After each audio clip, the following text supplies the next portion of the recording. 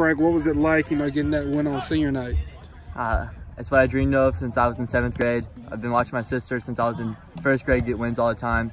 Getting the last regular season game of the year against our arch rival forever, Greenfield, feels amazing.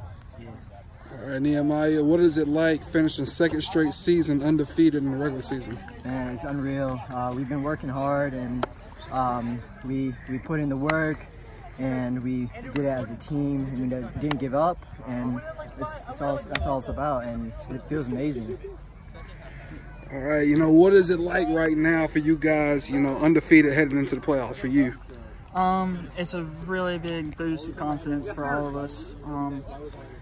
We know what we have to do, though. It's the same thing that it's been all year. We just have to go out and win and play hard.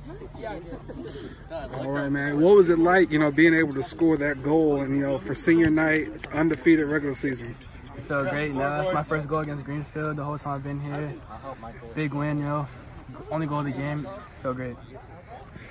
All right, what is it like, finishing up here on a win? It's just amazing. I feel like we have a lot of momentum going into playoffs. I feel like we have an amazing chance to win a ring, and I'm just happy for me and my brothers. And I hope we're ring season, baby. All right, how do you guys, kind of shift focus away from this senior night game and then go into the playoffs and get ready? I think it's a lot about focusing on each other as a team, coming together when we need to work the hardest. There's a lot of games where we goof off and all that, but this is when we're going to buckle down and perform.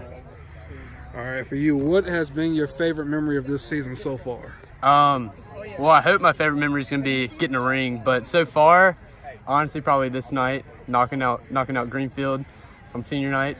It was a close game. We fought real hard, real nice.